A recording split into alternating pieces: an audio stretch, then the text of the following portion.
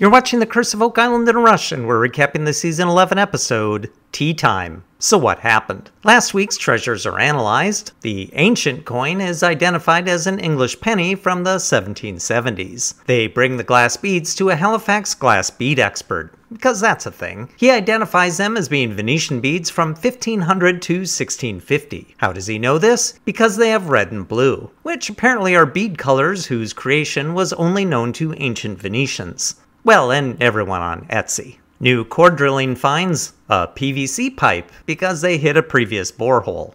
Moving on. The team is then surprised to find that exploratory core drilling at the bottom of the wooden garden shaft discovers wood.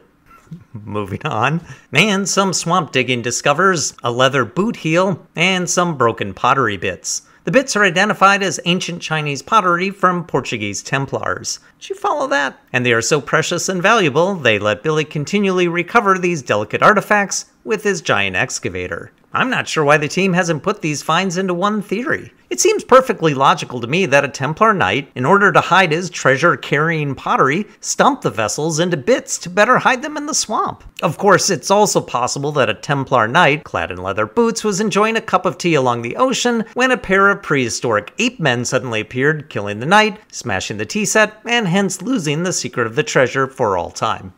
Okay, moving on. Tune in next time when it's revealed that Aladdin's cave once held a vast sum of teas bound for the Mediterranean. Unfortunately, it was empty. So you can pretty much draw anything with AI these days.